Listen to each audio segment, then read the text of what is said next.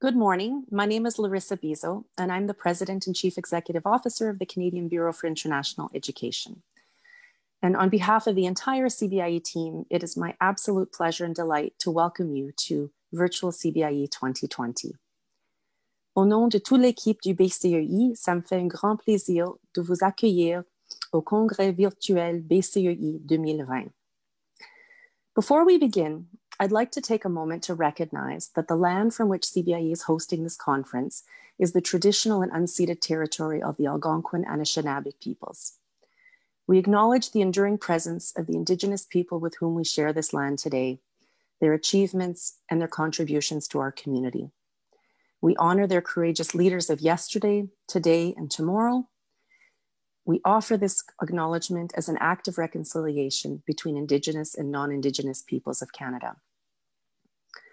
With a virtual global conference such as CBIE 2020, we recognize that each of us is connecting from different parts of Canada and around the globe. And as part of this process of territorial acknowledgement, we invite you to share your land acknowledgements through the chat function of our platform, such that we can acknowledge the enduring presence of Indigenous peoples with whom we share land today in our respective places in Canada and around the world. It's an absolute delight to connect virtually with you today, officially to kick off CBIE 2020. And I would like to extend a very warm welcome to our conference delegates. We have more than 1,000 delegates joining us for this week's International Education Conference, with representatives from over 41 countries. CBIE 2020 marks our organization's largest and most diverse conference ever. C'est un plaisir absolu de se connecter virtuellement avec vous aujourd'hui pour lancer officiellement le BCEI 2020. J'aimerais souhaiter une chaleureuse bienvenue aux délégués de notre congrès. Plus de 1000 délégués se joindront à nous cette semaine pour la Conférence canadienne sur l'éducation internationale. Nous avons des délégués de partout dans le monde représentant 41 pays. Nous avons un programme passionnant et dense qui vous attend cette semaine, et je sais que nous voulons tous avoir la conversation sur le contenu de la plénière d'aujourd'hui. It's my absolute pleasure to kick off today's CBIE 2020 conference. We have an exciting and densely packed program lined up for you this week. And I know that we all want to get to the substance of today's opening plenary conversation on inclusive and sustainable internationalization in Canada in a post-COVID world. Before we launch this conversation, I would like to recognize and thank ApplyProof for supporting this opening panel. I would now like to take the opportunity to invite today's moderators and panelists to turn on their cameras. Denise and Anver, it's my pleasure to pass this over to you. Larissa, thank you very much. And to all our participants around the world and in Canada, welcome to this wonderful session. It's going to be an exciting session. We have four amazing panelists. I'll introduce the first two, and my colleague, Dr. Denise O'Neill-Green, will introduce the other two.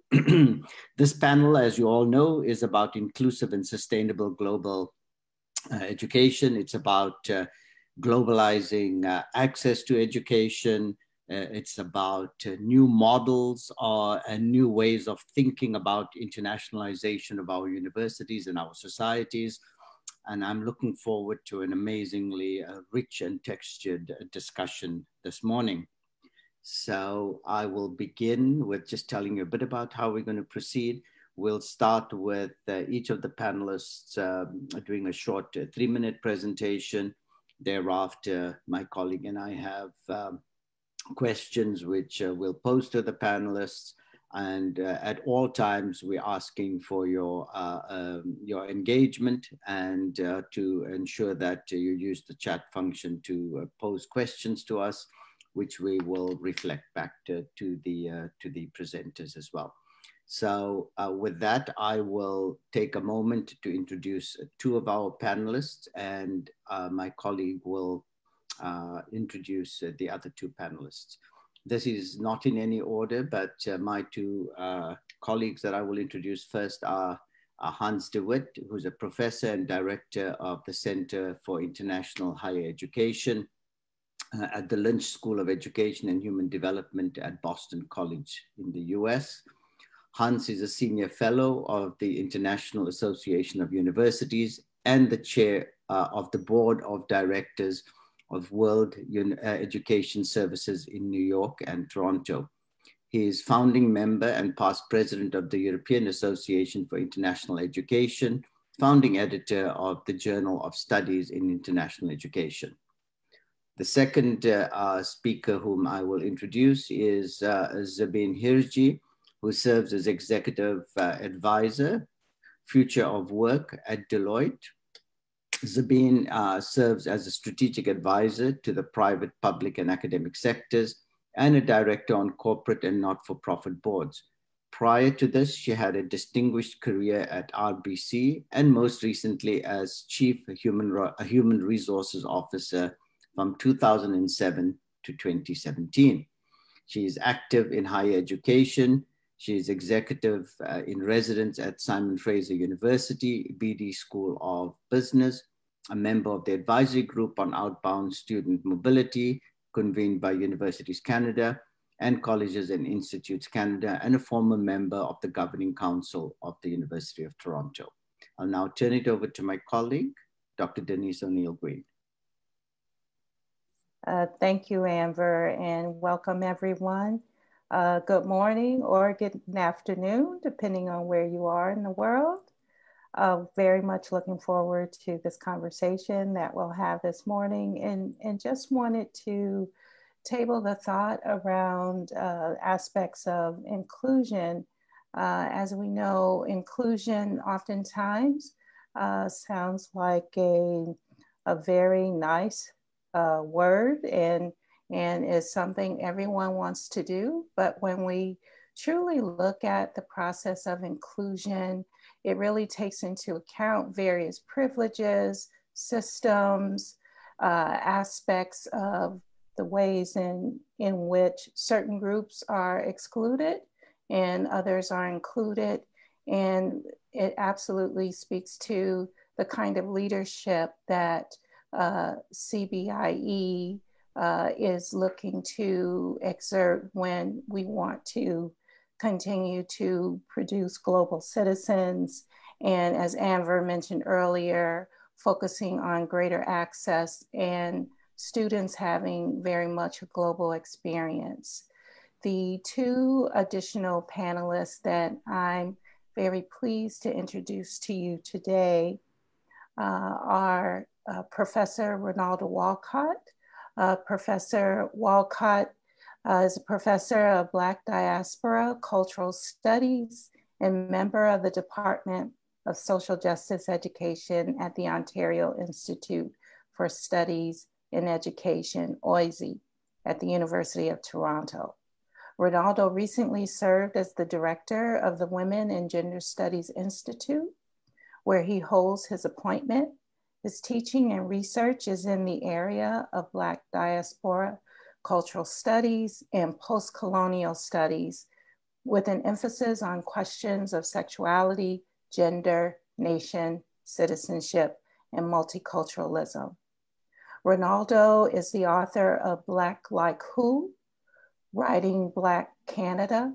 He is also the editor of Rude, Contemporary Black Canadian Cultural Criticism, Queer Returns, Essays on Multiculturalism, Diaspora, and Black Studies. And then we will also have Celeste Haldana, and she is the Chief Commissioner of the BC Treaty Commission. Celeste is a practicing lawyer and was appointed Queen's Counsel in 2019. The provincial government in BC appointed Celeste to the Legal Services Society Legal Aid, where she served as chair. She recently completed 6 years on the UBC Board of Governors and continues to serve on the UBC Indigenous Engagement Committee as the past chair. Celeste is a director of the Bryan Canadian Foundation and the Miskwith Capital Corporation. She is an active member of both the Canadian Bar Association and the Indigenous Bar Association, and an alumni of the Governor General's Canadian Leadership Conference. Celeste is a member of the Sparrow family from Misqueen and is a Tuscan through Malakatia. She is the proud mother of 3 and grandmother of 2. So what I'd like to do here is start off with Ronaldo. As Amber indicated, each of our panelists will have a few minutes to speak. And so we'll start off with you, Ronaldo.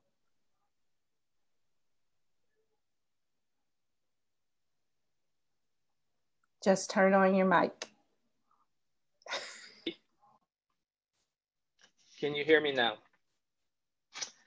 Thank you, Professor Green, and thank you, Professor Salucci, for the introductions.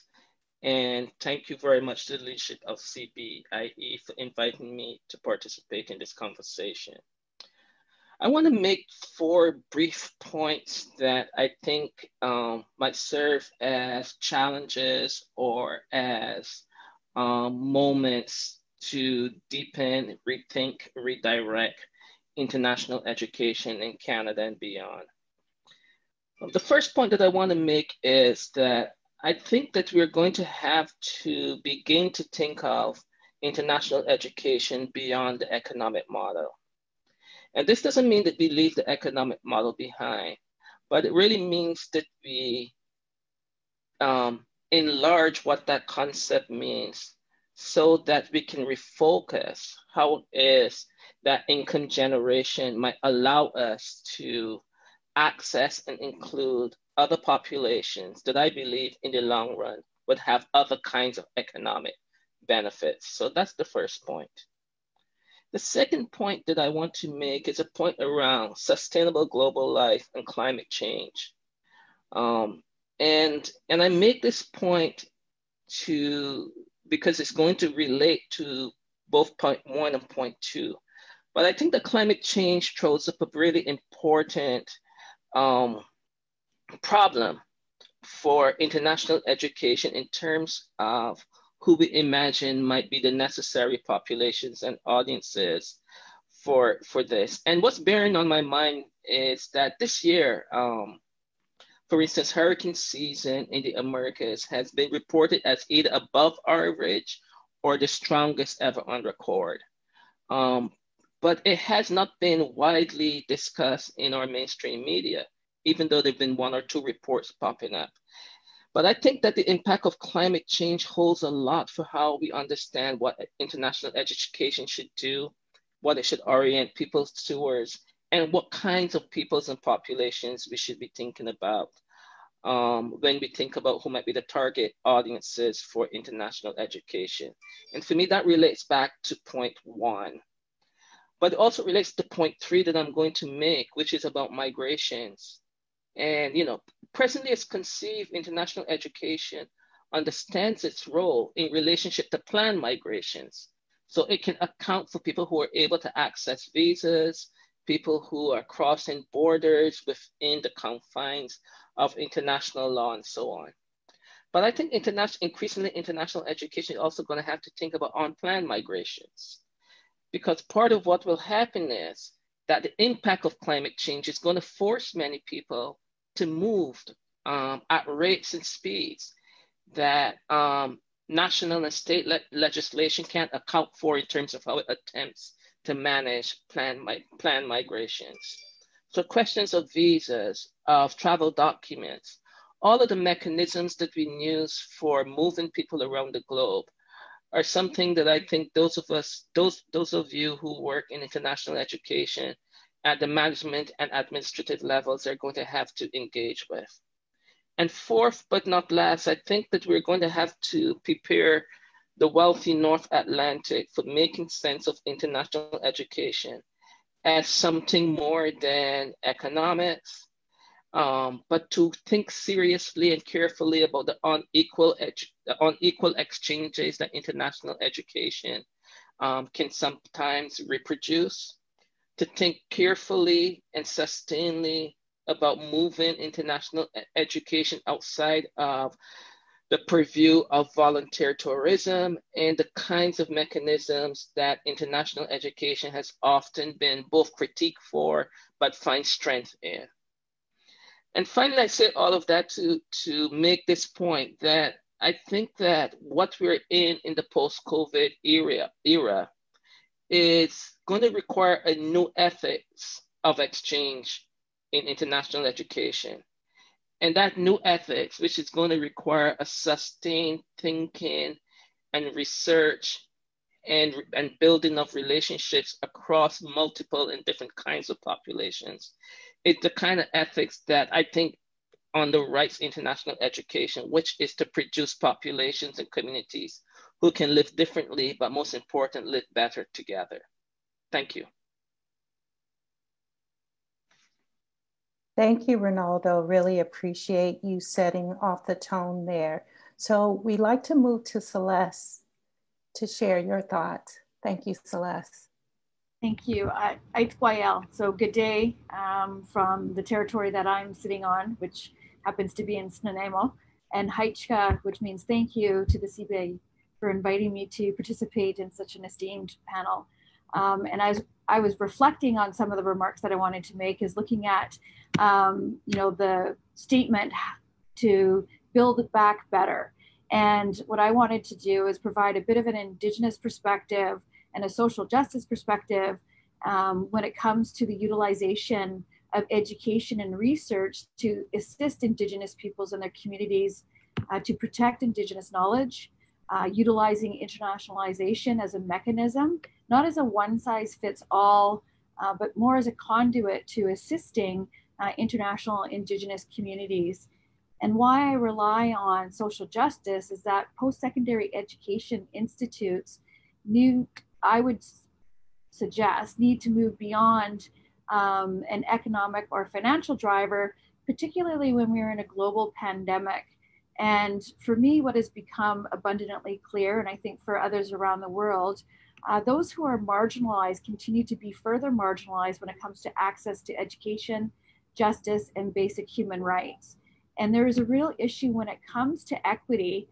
And so some of the suggestions that I have about the role of educational institutes internationally is to work in partnership with Indigenous communities so that we are protecting Indigenous knowledge, working in partnership with Indigenous communities to secure ethnobotany and to ensure that their languages are being preserved, as well as culture. And this can be protected for future generations because the transmission of education, culture, and knowledge is integral to the cultural survival and dignity of Indigenous peoples around the world, as well as ensuring that the vast resources in education and technology are made available to Indigenous peoples and communities without being exploitative to the Indigenous peoples or communities. So I suggest a move to decolonize education, to remove barriers and access barriers. And to start to achieve the above includes, I think, academic institutes require bold leadership, partnerships, university strategic plans being inclusive of Indigenous peoples, communities, recognizing their inherent rights, including supporting the United Nations Declaration on the Rights of Indigenous Peoples. It's going to take innovation, new delivery platforms. So, sometimes a move away from bricks and mortar. And I think that's what this pandemic has also showed, how we can utilize technology to better engage, to re-engage in different ways. They're also going to require human and financial resources. So with that, I just wanted to say thank you. Those are some of my thoughts. And Haitsepka Siam, which is thank you. Great. Thank you to Ronaldo and Celeste for starting us off on just such an amazing way. I will now ask Hans to say a few words and then turn to Sabine. Thank you, Anfer, and thank you, Denise. Bonjour and good afternoon from Amsterdam, the Netherlands. Although I am director of the Center for International Higher Education at Boston College, the pandemic has brought me back to my home country.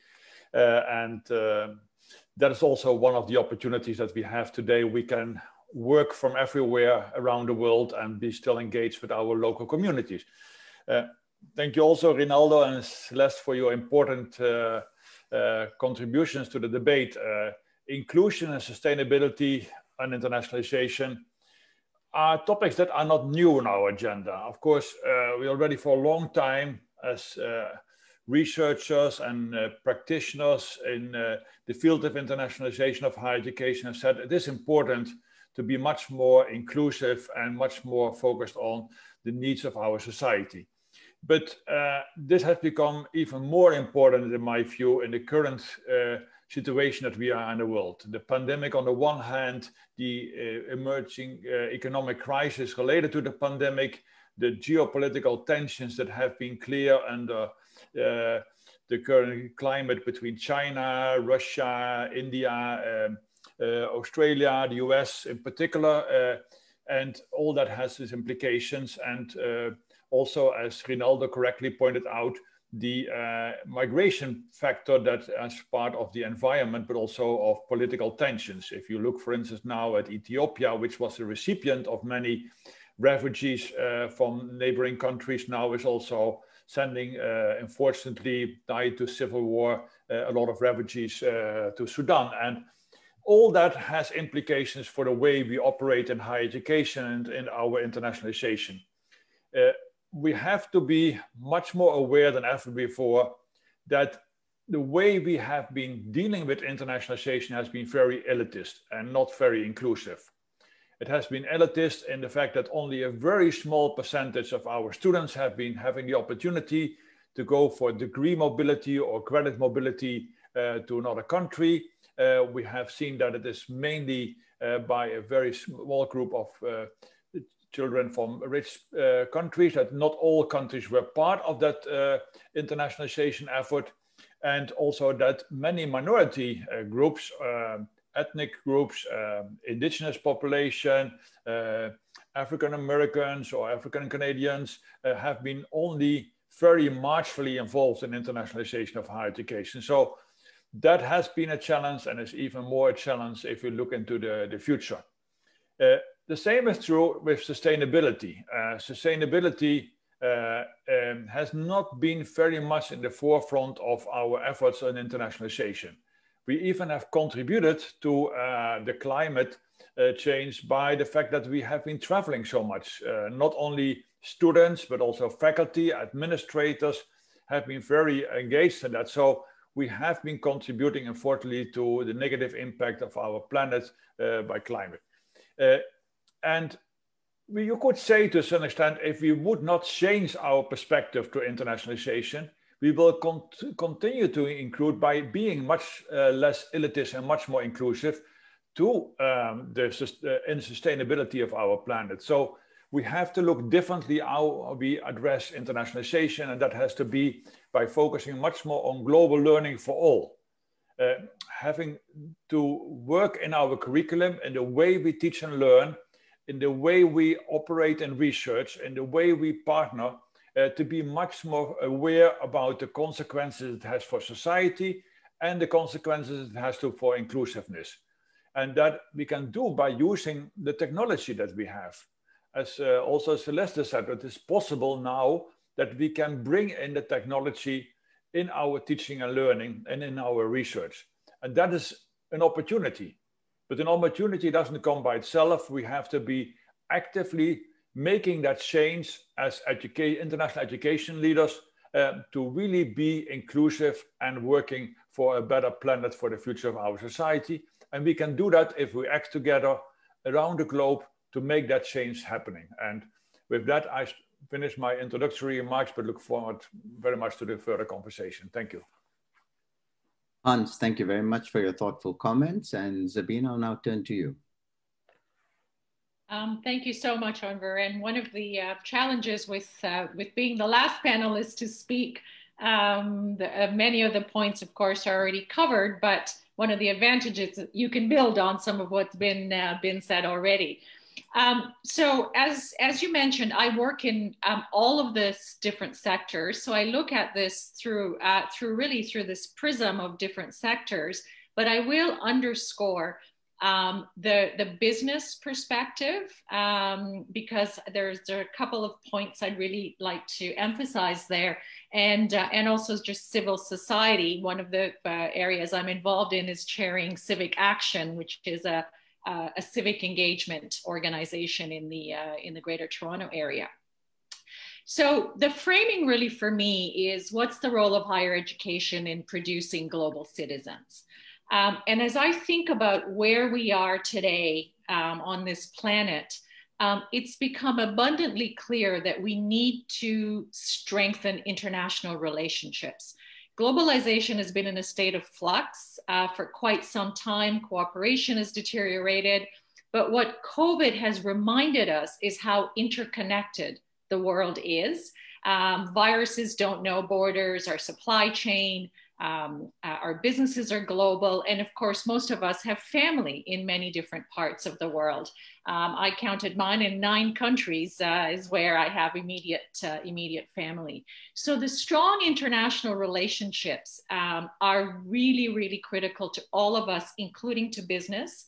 And so how do we get more of the actors into this conversation to really look at it both from the perspective of it's the right thing to do and it's the smart thing to do? Because for me, the economic impact and the social impact of the inclusiveness are really 2 sides of the same coin.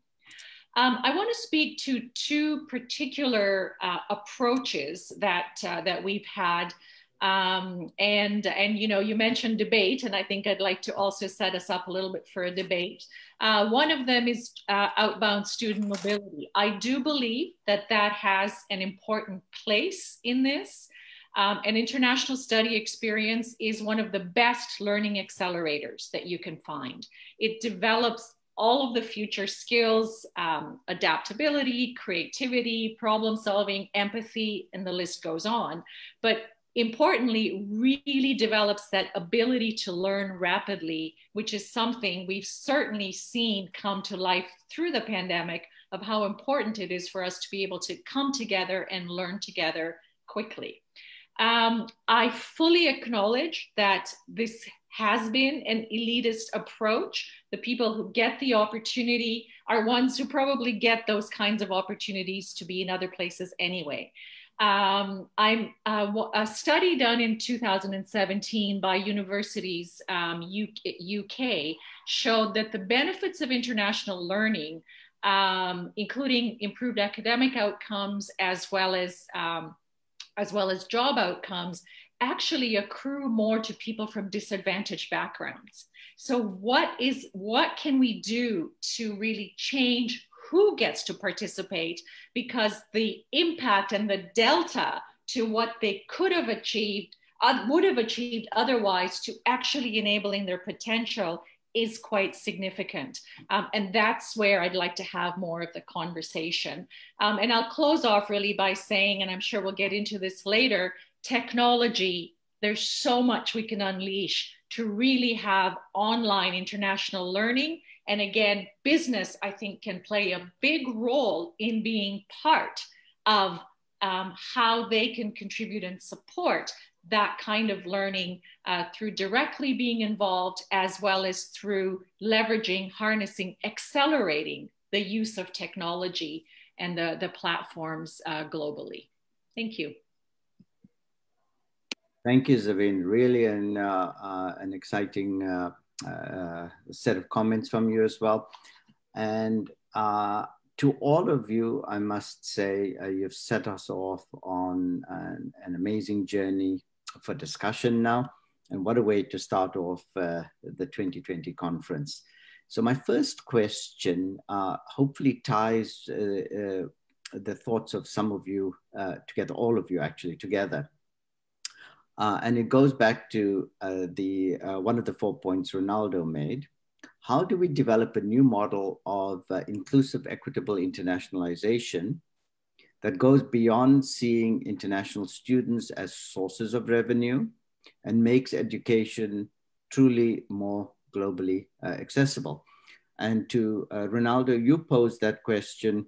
To Sabine, you've asked that we think anew about how we can engage the business community and how we can engage civic organizations in the process of developing global citizens. Hans, to you, you're thinking about global learning for all and the carbon footprint of actually sending students and faculty and administrators abroad and bringing them to Canada.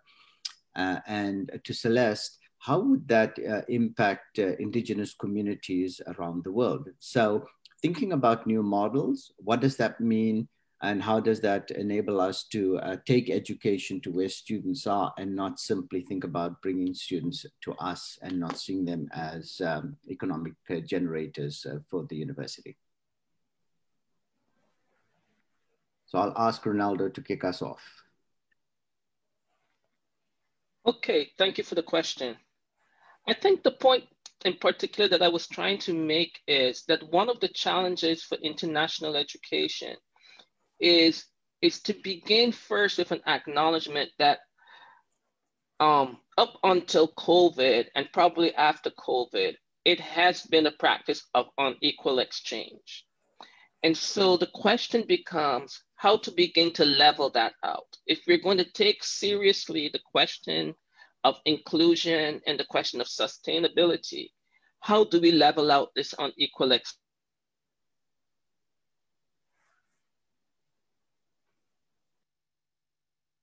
Apologies, Ronaldo, we've lost your audio.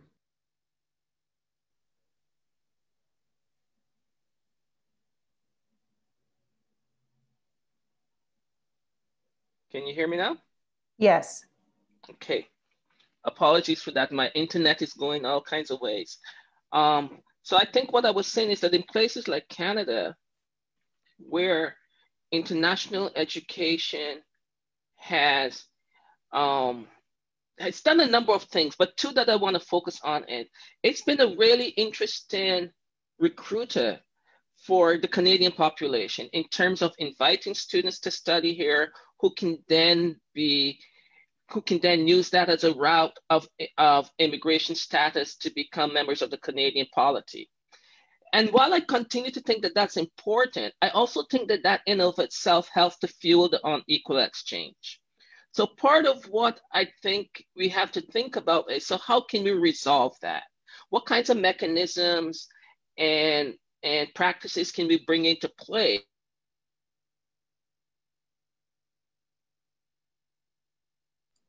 Apologies, lost you again.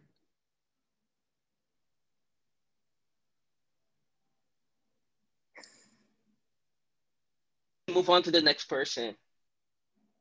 Zabine. Thank you. I think you asked me to comment on, to really continue to, I guess, double click on how can business and civil society play a role in this.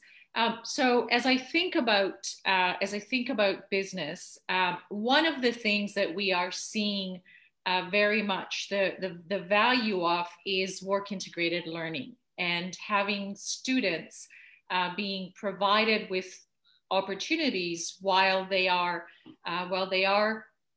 completing their higher education to have that kind of an experience. So as I stop to think about how do you make this global, there are many businesses that are global businesses. So how can some of these work integrated learning opportunities, for example, be provided in a different geography without the person actually going there? We know that we can use technology, we can work from anywhere. You know, Hans is a great example of somebody who's doing that. And with businesses now, COVID has been a great reveal of many things, including the inequities that exist in society. And we are seeing many businesses genuinely want to accelerate the path towards to address racism and to accelerate that path to more equity. And so, can we actually use that commitment and interest that we have already to actually make it easier for students from underrepresented groups, international students as well, who often have a more difficult time finding those opportunities to actually get the work integrated learning in an international context. In terms of civil society, one of the things that I think we hear from students in underrepresented groups, as far as being able to participate in outbound mobility, as well as other ways of learning that might actually be more time consuming or require different kind of flexibility, they often have part-time jobs. They have family responsibilities that they need to attend to. So there's sometimes a need for more of an ecosystem of support that goes beyond the financial support.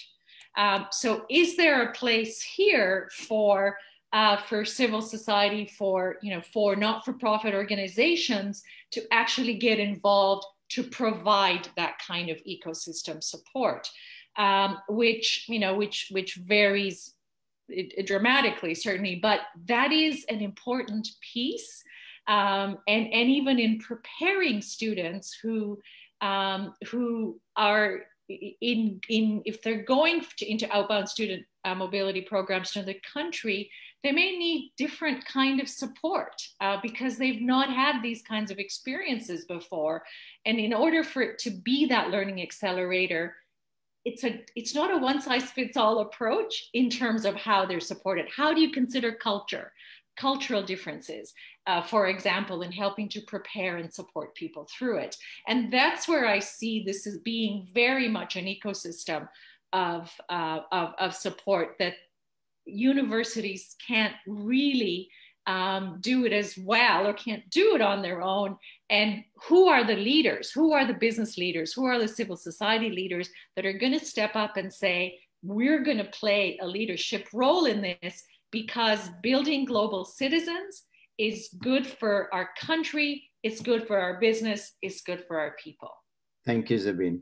Celeste, a few words from you, and then to Hans. And then absolutely. So really appreciate this rich dialogue, because I absolutely agree. There's a lot of barriers, particularly looking at Indigenous learners and access to education. We tend to be older entering into the university system with, again, huge community responsibilities, often families. And I think there's, the whole brain drain is something that we need to be really cognizant of within Indigenous communities, because we're expecting learners to leave their remote communities, go into an educational institute where I think academically we can meet the needs of the community by, again, using technology to deliver education right in the community, so you don't have people leaving. And again, it's about supporting capacity development within that community and rebuilding their nations. And I think that's something that international education can critically play a role in. Again, I need to emphasize that technology and the use of technology is going to be so important. One of the challenges that we also have is, not to pick on Ronaldo with his internet, but a lot of our remote Indigenous communities don't have internet. So I think we need to look at investments and infrastructure investments, not just in Canada, but also internationally as well.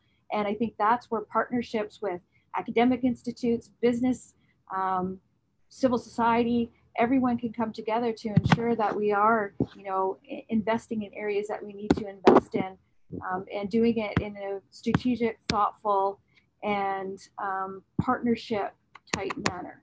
And so I do think there's huge opportunities. Great. Thank you, Celeste. Hans, to you, and then I'll turn it right over to my colleague, Denise.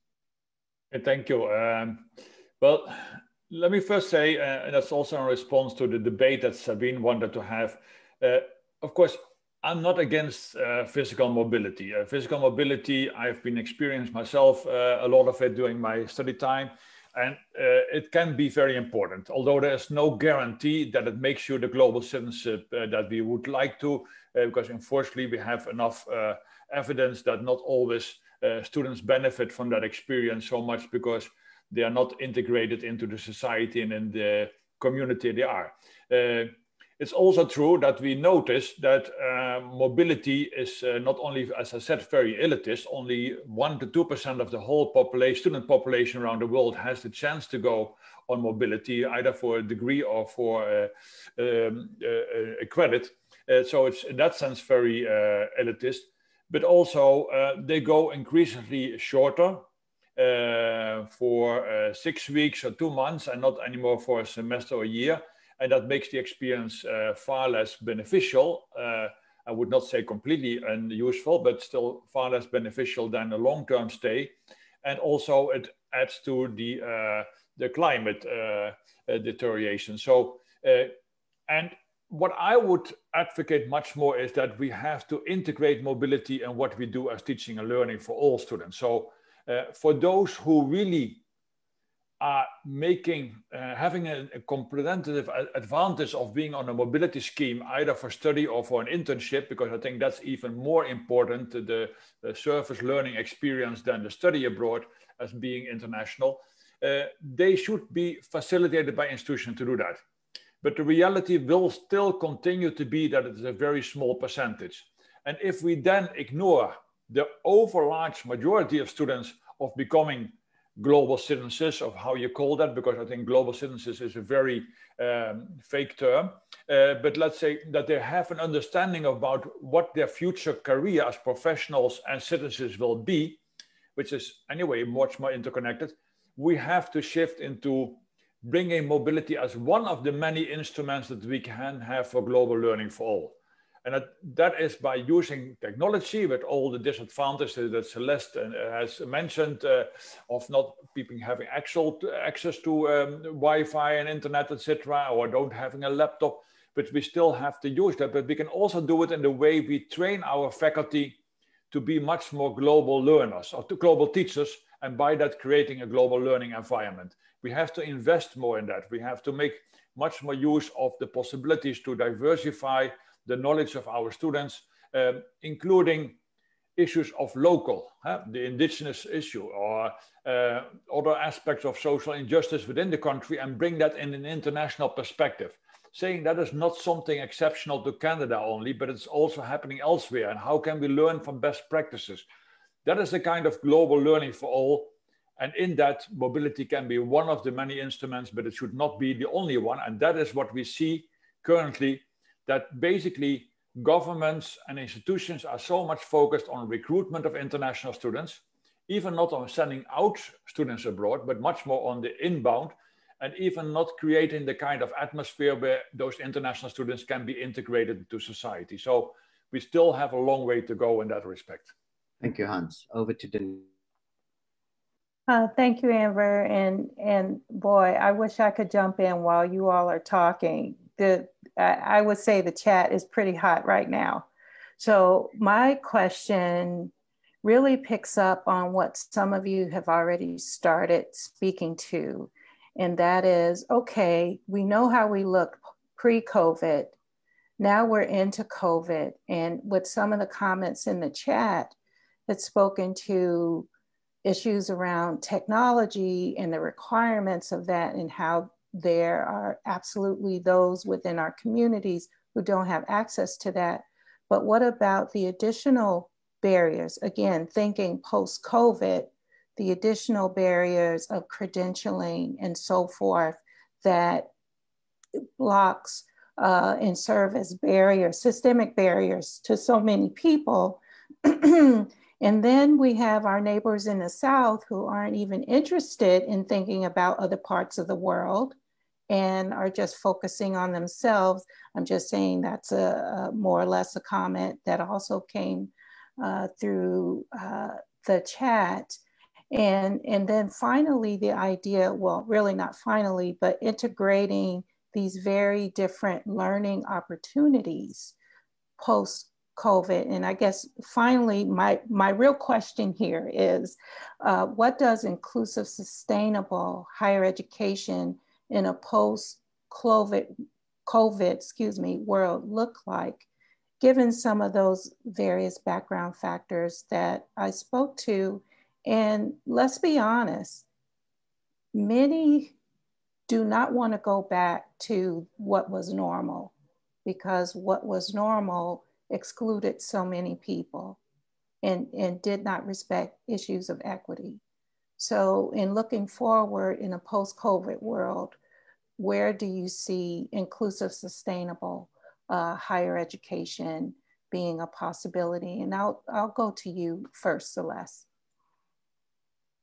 Well, it should be access to all. And I think that's been the biggest barrier systemically is, again, it's based on education, based on colonial notions of who gets access because of resources. And I think we need to create interdisciplinary, multidisciplinary partnerships to ensure that those access barriers are removed. And I reflect really quickly on the Truth and Reconciliation 94 calls to action and the role of education. Education got us into this mess. Education's going to get us out of this mess. And there has to be the ability for all to participate. Thank you.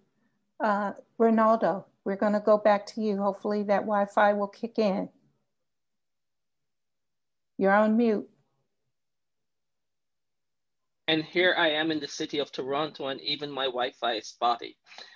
Hopefully, let me try to get this out really quickly. I think that there's been a lot of talk about building new in the midst of COVID, but I've heard very little policy articulation about what that new will look like. So I think that's an urgent conversation that we need to have. But I think for higher ed, one of the things that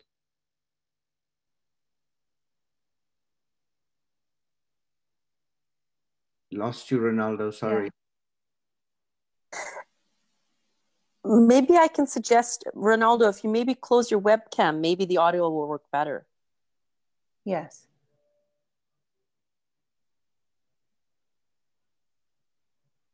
Can you hear me now? Yes, we can. Yes, please continue. Denise, you invoked the US. And one of the things I've been thinking a lot about in this period is that, student loans in the US are absolutely out of control. In places like Germany, tuition have disappeared in the last decade or so. And places like Canada sit somewhere in between. And so if we're really thinking about rebuilding better, we have to totally rethink our priorities in relationship to higher education. And that means reckoning with tuition and student loans and the kind of economics that it saddles graduating students with. But it also means then that we have to think differently about a whole set of economic priorities. And we have to take education out of the market model in a certain kind of way. At the same time, as much as we must think locally, I worry that sometimes the local can refract into becoming very small.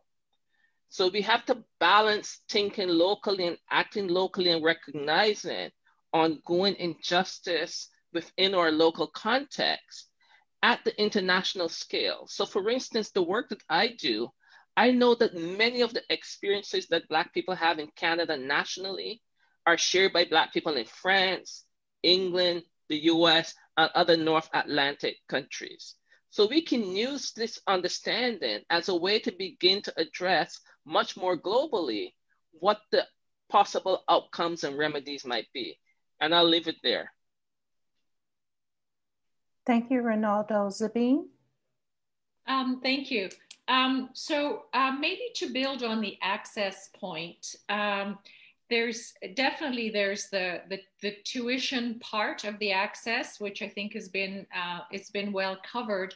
But to me, it's more than just the financial access. It's what is the support that's provided in the K to 12 years to help people actually see themselves going to university, prepare themselves for higher ed. What's the support that's provided while they are at university? What's the support that's provided to help them to transition to work? And then what's provided once they are in the workplace? Because this isn't just about getting access to people to start. it's really much over a much longer part of their life cycle. And that to me, again, speaks to this multi-sectoral approach in terms of how that's done. And then the other point I would make is really around, in terms of inclusion and equalizing, is to build on the technology conversation that's happened. As you mentioned, I'm an executive in residence at the Beatty School of Business at Simon Fraser University, and they've been experimenting with this collaborative online international learning model for a few years, and of course, COVID has accelerated that. It really uses a lot of existing resources, but the bottom line is it really allows learning to happen around the globe. And along with that, though, we need to solve the access to internet and high-speed internet issue. Otherwise, this is actually could get worse for the most marginalized people. So that again brings in other players, including, we talk a lot about government, but I think the internet service providers also have a role to play in that sort of last mile delivery of internet services. And to me, the whole technology issue also calls for that multi-sectoral approach. Technology is doing many things in many places. How do we get more of that technology for good that's not just based on the immediate economics of it, but it's the macroeconomic. Healthy societies really drive healthy economies, or healthy economies drive healthy societies. And so how do we step that up as well? Because clearly funding is a reality for universities in terms of how they move forward on this. And so partners, I think knowledge partners are critical. Absolutely. Hans? Yeah, thank you all for those observations. One aspect which we haven't addressed so much is when we talk about inclusive, sustainable higher education is the role of the emerging and developing world. If we talk about inclusion, we have to realize that internationalization also is a very strong Western paradigm. It's dominated by the developed world, Canada, United States, Europe, Australia, New Zealand, some countries in Asia, Japan, Korea, including more China, etc. But still, there is this exclusiveness in the sense that the rest of the higher education community in the world didn't have a possibility to be part of the internationalization because they were basically used in that relationship and had not access to publications, they didn't have access to education, they didn't have access to research networks, not to rankings, etc. So that is a very important part to keep in mind. And what I see as an opportunity of post-COVID is where Canada and Europe and North America, etc., they want to go back to the business as usual. They want to start to recruit international students again. They don't care about internationalization of the curriculum and global learning for all. But that issue is not there in the developing and emerging world.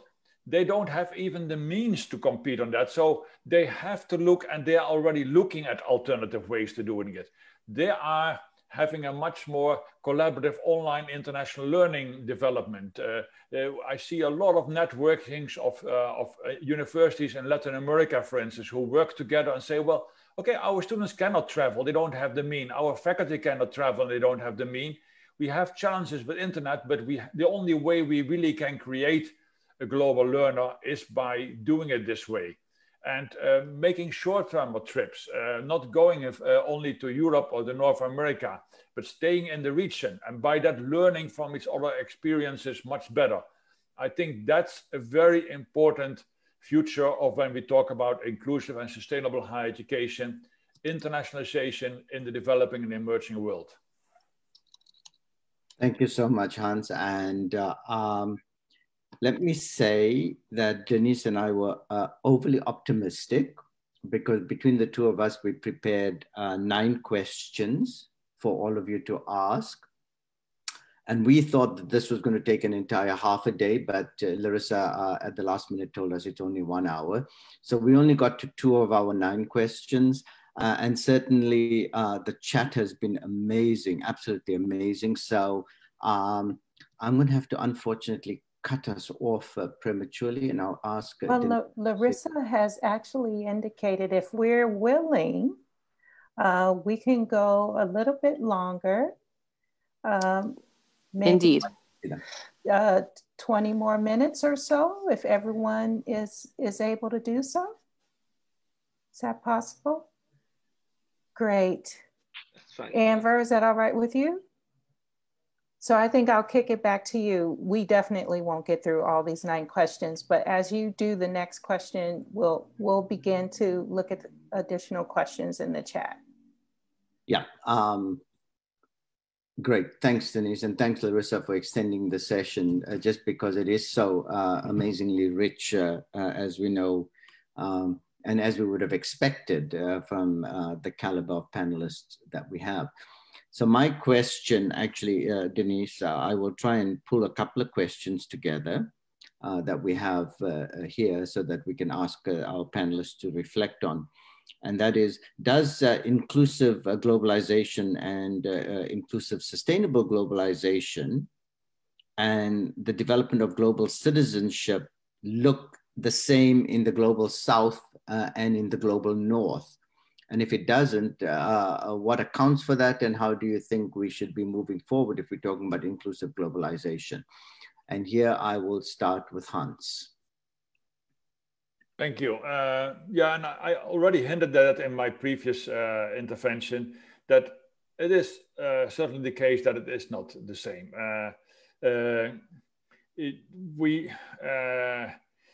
There's also, I see in the chat, a lot of discussion about what is global citizenship and is there a power relationship related to that.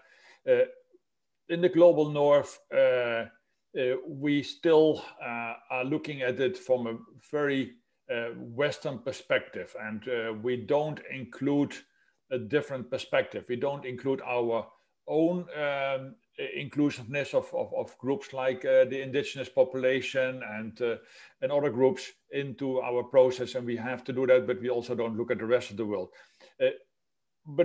So that's a challenge, and at the same time, as I said, I think post-COVID, there is this opportunity that now in the global South, there will be much more need and an inclination to change the Western paradigm. There will be no possibilities for the middle class and the developing countries to go abroad, which was basically what happened over the past decades, was that the growing middle class in developing and emerging countries would have the possibility and the means to send their children abroad. The economic crisis makes that much less likely. So they have to look in different ways how they can do that. And they will do it in different ways by looking much more in their own context. And so we will see a rise in South-South cooperation and partnerships much more than in the past has been the case. So that, I think, is also a way of thinking that we in the global North have to realize that we have to be much more inclusive and less dominant in our approach to the way we deal with internationalization of higher education. I've been involved in a whole debate about internationalization for society, which is that we have to address much more the needs of the Sustainable Development Goals as a kind of what we do in our research and our teaching and learning. And I think in that, we have to also look into what does it mean for the South, what does it mean the North, and how we can much more collaborate than having this power relationship between the North and the South. Great, thank you so much. Celeste, over to you. I was going to say, reflecting on some of the earlier comments with regards to the role of academic institutes, I think of picking up on what Ronaldo was saying around the policy framework needs to completely shift when we're looking at access to education and being inclusive and moving beyond the models that we have in place now. And I think the leaders of education, so the dominant countries that are leading and charging in this way, also need to be reflective on their role to change policy and change the mindset around this economic driver when it comes to education. And, because that is a barrier. Access to education and access to fiscal resources is a barrier for a lot. And I know with those developing countries are going to have similar issues. And I think they need to understand, so there's some of the pitfalls that our education system has faced when it comes to, say, for instance, burdening students with huge amounts of debt, particularly in the US. I mean, I can't even imagine coming out of school with the type of debt that they have. To me, that's not inclusive and that's not equity. And when I think of education as being a driver for powerful change, we also need to be reflective on how are we going to change the mechanisms by which it's delivered, but more importantly, how are we going to engage in education and provide that best practice to those emerging countries. And I think education could look quite differently. And again, it's about equal access, equal opportunity, and moving beyond the colonial confines of education and the way that it's been structured to date. Thank you so much, Sabine, and then Ronaldo. Thank you, and thank you. I think the questions in the chat just around what is a global citizen is a good one, and my good friend Google, one of the ones that I found that I think resonated with me is a global citizen is someone who's aware of and understands the wider world and their place in it. They take an active role in their community and work with others to make our planet more peaceful, sustainable, and fairer. The one thing we haven't spoken about is, and I'm really most familiar with the Canadian context, is the number of international students we have here already. So a quick search tells me that we have about 650,000 international students. This year obviously is different, but and my observation there would be is I don't think that we are really using that resource within universities and colleges to help other students actually learn from them about their lives, their experiences. We've talked about online platforms and different ways of doing it. But here we have the globe coming to us, not to mention the new immigrants that we have to this country as well, that are in universities and still very fresh with their experiences. But I think that's something we can more systematically harness to build that and use their experiences, their relationships, connections to the countries that they're here from, to accelerate building a global mindset, global understanding of world issues, because they're already here. The globe has come to us, yet I don't see a lot. I'm sure they're, and Denise, I know you're a moderator, you can't jump in. I know you do quite a bit at Ryerson, and there might be some things you're doing, but I think that's an untapped resource that's sitting there. And the benefit of that is, it becomes a two-way street. We know many of them do end up staying in Canada, and you can argue, the pros and cons of that in terms of they're not taking back their learnings to their home countries, but it would sure make for better integration as well if we started to really see that as a two-way relationship, and one where their experience is valued, and more, we talk about harnessing diversity in organizations. What about harnessing the diversity in universities to really strengthen the students and the outcomes? Thanks, Sabine. Ronaldo, you've also spoken about unequal exchange. And how do we, in the context of the broader question that I've posed, how do we address that unequal exchange? How do we enhance mobility from the South for students? And someone asked me actually the question in the chat, how can we ensure that mobility from the Southern Hemisphere to the North is done in a way that they can return the anti-colonial gaze as opposed to the colonial gaze from the North to the South?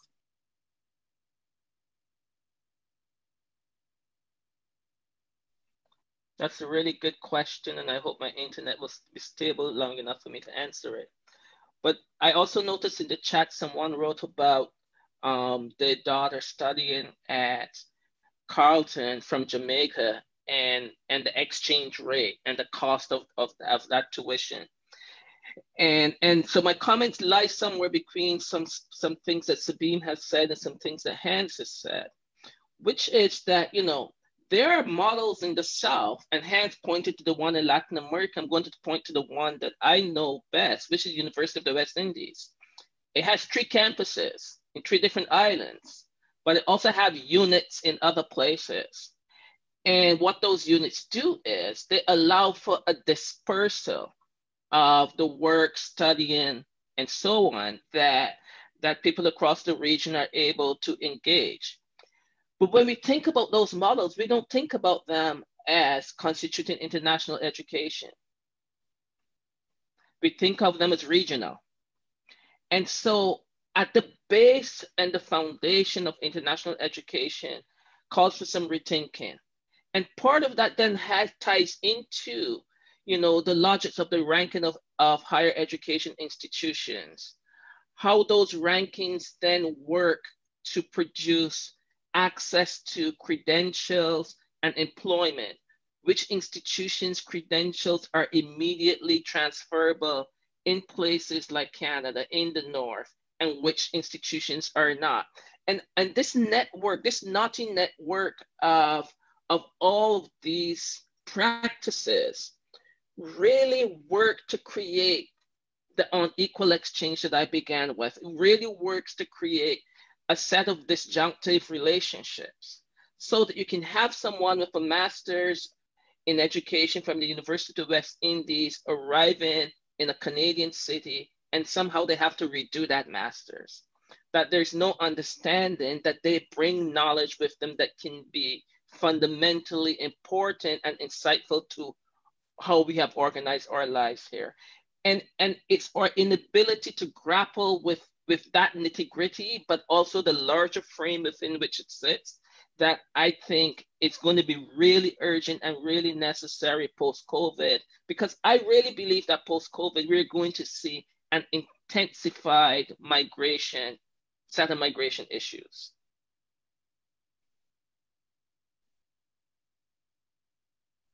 Thank you very much. And Denise, a question, and then I'd like to leave a little bit of time, 1 minute each, for our panelists to give us their final thoughts. So Denise, over to you, and then a minute to each panelist before we wrap up completely. Okay, great. So in looking at the chat here and a few of the questions that we had listed, basically what I want us to think about is, okay, what leadership is needed to begin to execute this kind of change that we've been talking about? So there are racial biases that persist in our source countries. What leadership is needed to counter these biases in our international recruitment structure and systems? And to add to that, not only the source countries, the universities, but also our governments in promoting international education post-COVID. How would it be possible, and this is a question that was sent through the chat, how would it be possible to broaden their position in order to encourage inclusiveness, sustainability, rather than limiting, again, this discourse to the economic development? But yet at the same time, the economics of our students are very much central to this question as well. So I would turn to Sabine to respond to this.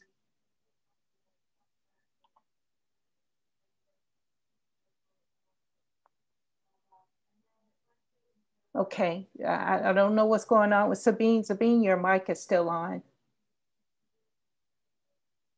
So we'll turn to Hans. and have you start us out here. Well, I mean, also looking at what is indeed in the chats and the questions and answers on that topic, we have seen that both governments and institutions indeed have been putting very much emphasis on either the economic aspect or like what Jane Knight calls the knowledge diplomacy or the soft power as a kind of driving force for internationalization. Much more than looking at what can we do for society and how can we be much more inclusive. It's also a fact. I was over the past days reading as an external examiner a PhD thesis in Canada about outbound student mobility, that in Canada there seems to be indeed no really clear stakeholders, both in the business community, among the higher education community, and in the government community, that are really thinking that Canadian students need the kind of the outbound experience, which in itself is quite shocking and is quite different than if you look into, and you can question the way it is, what is happening in the United States, where Canada, as we know, is something like 4 or 5%. In the United States is, according to the latest figures this week from IIE, 11% of the student population that has an experience abroad. In some countries in Europe, like Germany, it's 30% to 40% that are going abroad. And that's by the fact that that governments and the European Commission and institutions, but also the business sector, say, well, it is important that we have a global experience. And the global experience can indeed be study abroad. It can be experience abroad by internships, but it can also be at home in your own environment. And that's what we have to stimulate much more in sustainable development. But so we have to shift again the paradigm from economic to much more development of a learning experience which is much more global. The whole discussion, which I saw also in the chat and the questions about what do we do with the term global citizenship? Should we keep that or is it much more, again, a power relationship, or doesn't it say much? Of course, everybody likes to use that term, but it sounds so nice. And it does, at the same time, it's so general and it doesn't mean much. So let's use it. I even do it myself like sometimes. Inclusion. Yeah. Exactly. So, but that's why I also prefer. If I can, sorry, Hans, we're really running out of time. Okay, so sorry. Keep people limited. I'd appreciate that. Okay. So, but that's basically why I call it global learning for all, which is much more effective. Thank you. Celeste? I was going to say, I'm going to get on board with that because it is learning for all and removing barriers. And I think this has been such a rich conversation, and I look forward to further engaging. But there is something that we all can do, which is, again, be our own advocates and ensuring that we're pushing the dial when it comes to significant policy shifts, when it comes to access to education, when it comes to removing barriers, when it comes to being inclusive. And we all have so much to give. We all have so much to learn from each other around the world. And I think that's the biggest part of it.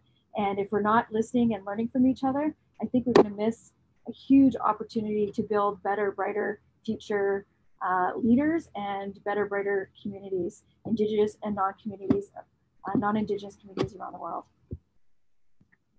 Thank you for that, Celeste. Ronaldo.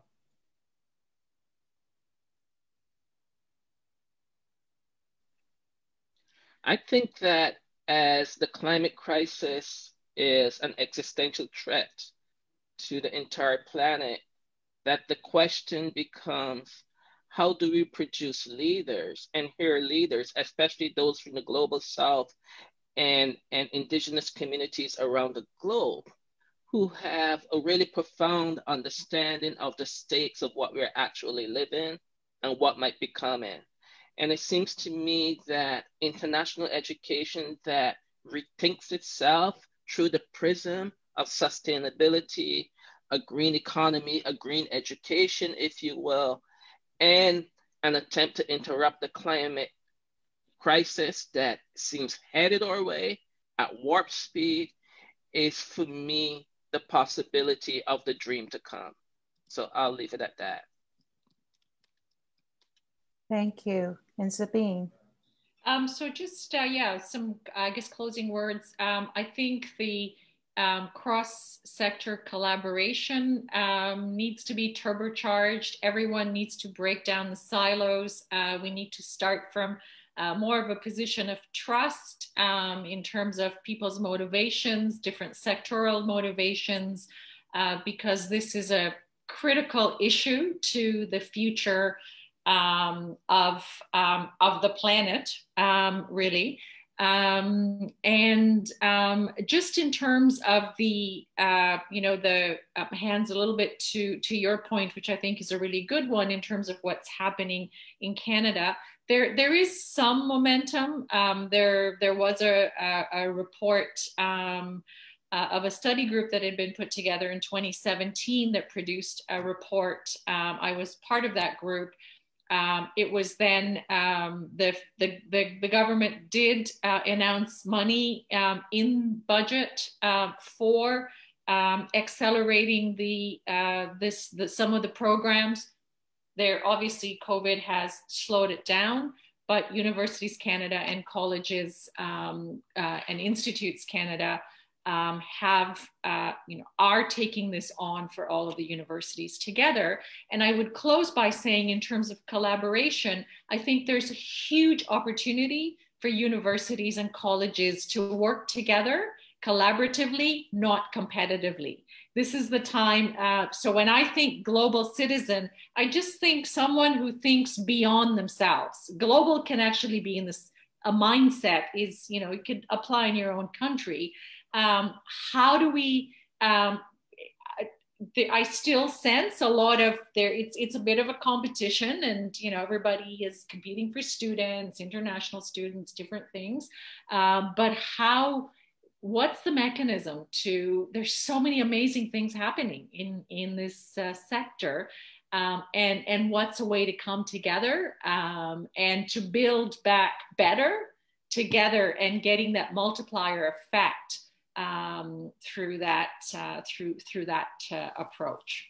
Thank you for having me on this panel as a bit of the diversity person, not in terms of what I look like, but in terms of my experience and the perspective that I bring to the table.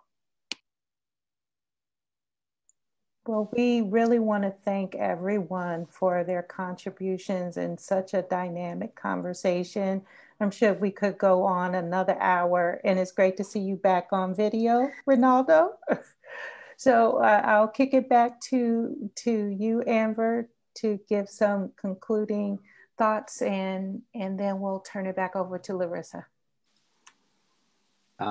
Denise, thank you. And to all our panelists, what an amazing way to start at the conference.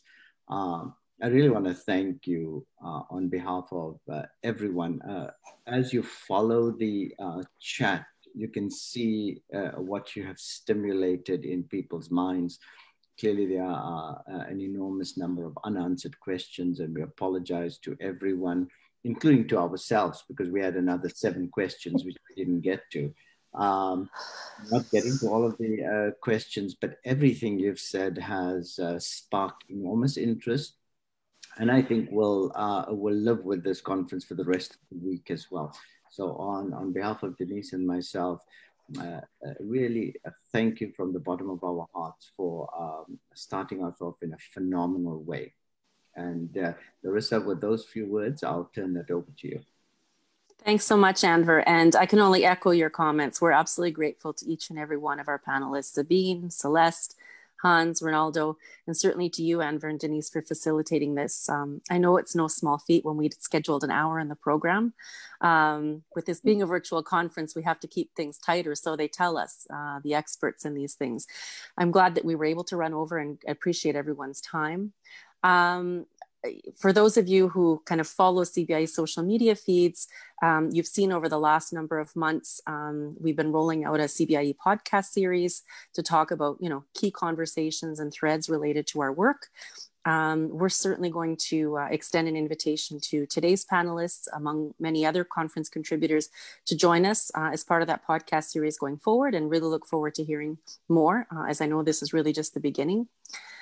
So thank you all for your engagement. It was just so great to just follow the conversation and our delegates' engagement in the chat function.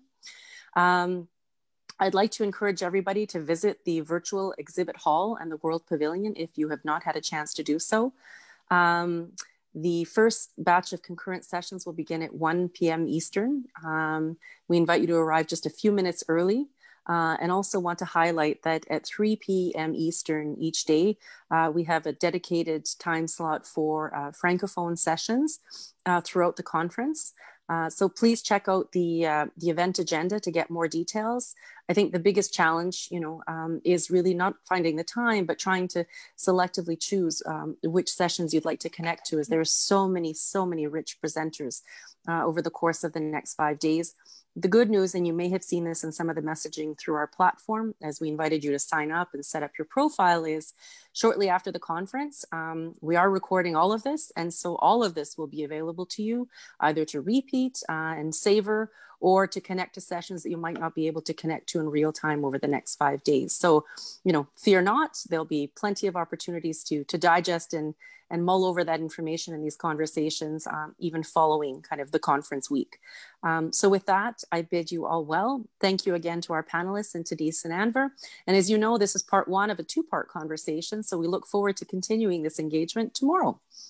So thanks everybody, and we'll see you online at the concurrent sessions at 1 o'clock. See you in the exhibit hall and the World Pavilion. Take care, everyone. Could everyone stay on? So I think we're going to do a quick pick. Indeed. Thanks, Denise. That was a remarkable session. Thank you all so very much. It really was remarkable. Thank you for having me. Same, and it was a pleasure. Talk about learning. Thank you. Talk about Learning Accelerator. This was it for me. Thank you. Thank you all so much for your time and for squeezing in a little bit more of that time into your schedule today. It's greatly appreciated. So we'll follow up with photos shortly so you can share those, and look forward to hearing more from us very, very soon. But thank you, Celeste, Sabine, Ronaldo, Hans, Denise, and Andrew. Thank you. Have a good rest of your day.